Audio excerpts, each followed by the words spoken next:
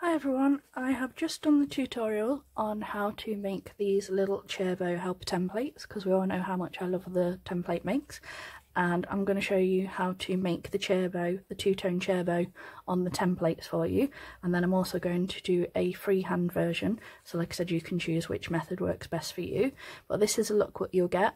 And obviously if you use the different sizes you get your loops bigger or smaller depending on the width you use. So obviously this is a 3-inch ribbon on 5-inch template.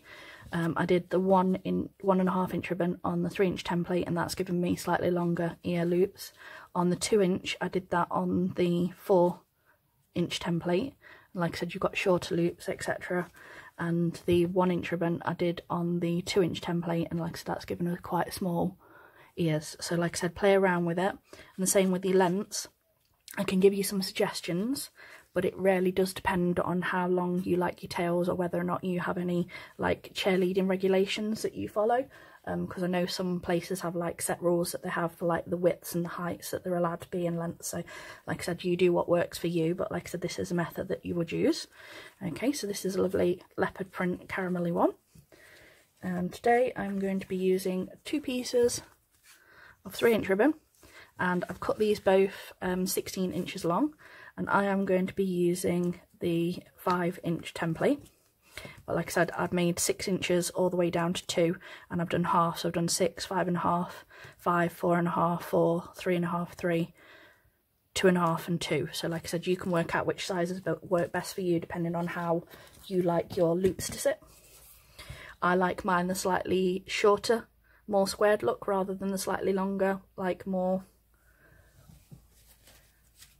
I prefer this look to the longer ones, but like I said, again, it's all personal preferences. So I've got these 2 ribbons. Like I said, I've got this lovely ombre pink with the spotted glitter, and this nice shocking pink to go with it. And what we do is, the thing that I like to do on these as well, it's really easy to work out which way you want your ribbon to go up. So if you do this on the template and then wrap that round, if that's the way you want your ribbon to go, then you know you've done that.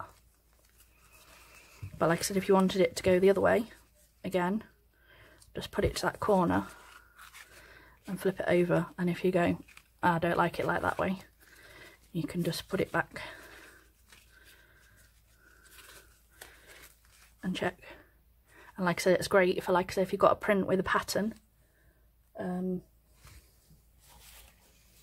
the Little Mermaid one that I did. These cute little mermaids. Like I said, it was very easy to make sure that these were the right way up from that.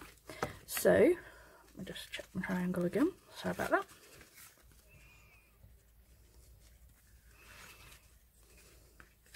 Yeah, so check you've got your ribbon in the right way. And what I do, some people glue, but I personally pin because I don't like to use much glue at all unless it's 100% necessary. So I just pin the corners so that they don't slip. I'll just do one either side like that. And you take your template and you want this right on the corner of your point.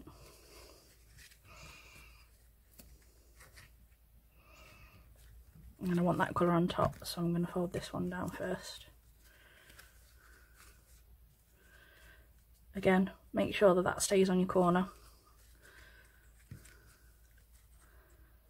And the same this side. And then I've got a couple of clips. And I'm just going to put one either side of these here. And I'm just going to put one at the top of the loops so they don't slip about on the template, just for my peace of mind. Okay, so this is the look you will get, and as you can see we've got the nice colour and it's right way up, and like I said that's on the top layer, but like I said you can have the colour on top depending on which you want to show more of. And then I've got my doubled up Gutermann's extra strength thread, and I always use an extra long darning needle.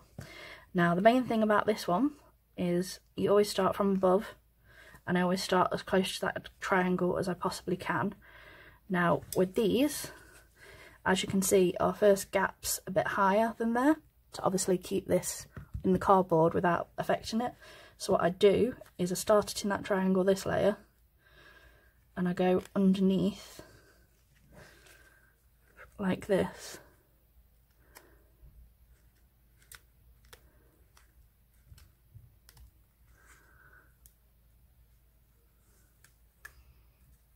And through the back of the triangle, that layer, to get our point at the beginning of the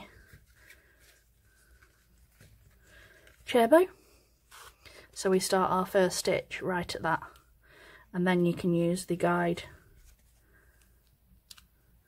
the rest of them, to do your stitches, and I want to do 6 on this one.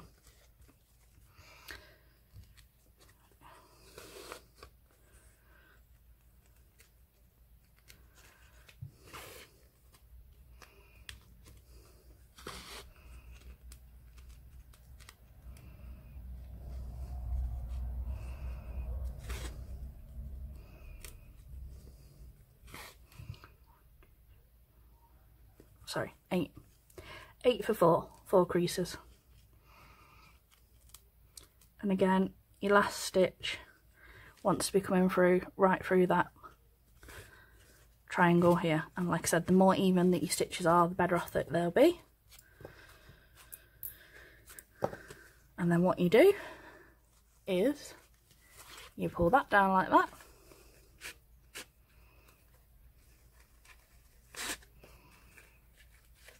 And then you can cinch. Move those out of the way. Wrap round a couple of times as you normally would.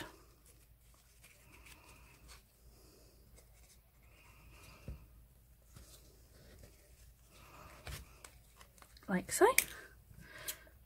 Stitch off in the back however you personally prefer. Don't forget to take your pins out. There's my other one.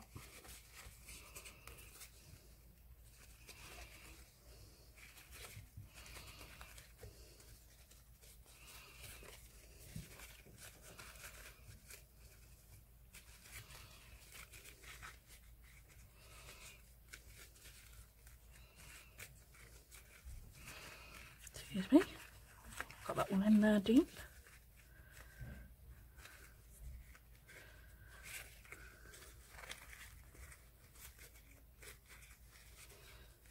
Oh, I'll get that one out in a second, but this is the look you'll get. As you can see, your ears are even, your tails are almost even. Like I said, sometimes you get a little bit extra, so what I do is I just line them up, and then you can cut them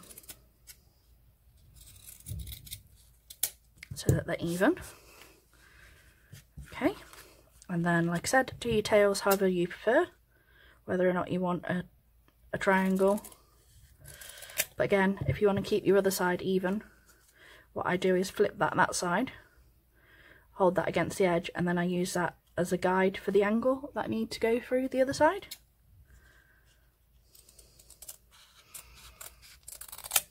Like so.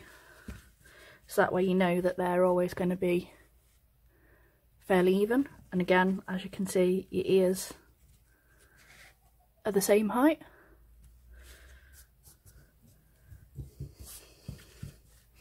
There we go. And I've got my bobble ready, and I've got my centre for wrapping as well.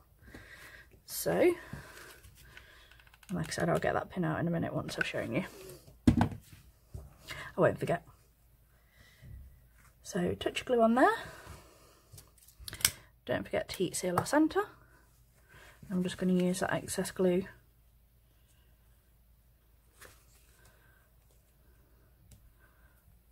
and again, if you do make chair bows, like I said, different states and different competitions have different rules, so have a quick check of the regulations, because like I said, some of them have to have their middles wrapped in certain ways, I believe. So like I said, just have a quick check and work to what you need to work to. Like I said, I'm sure if you do make chair bows on a regular basis, you already know these kind of things, but just for your own information. There we go. Let's wrap that round, cut that excess off, heat seal that. There we go. And there we go, that is our nice even two-tone chair bow. Like I said, we can play around with our loop sizes. You can use all the different ribbon widths. I will put some suggestions of the lengths of ribbon that I used on the different templates and which different templates I used, but like I said, it's entirely up to you. Play around as much as you want, make the sizes that you want to work to, and like I said, the style that you like. And thank you for watching. If you need any more help with any of the styles or anything like that, I will link my Facebook page and group below, and you can ask me any questions. And thanks for watching. Don't forget to like, share and subscribe, and I will attach the tutorial to show you how to make the templates out of the card, and I will also attach the tutorial on how to make these freehand using a similar technique to this. So thank you for watching, bye!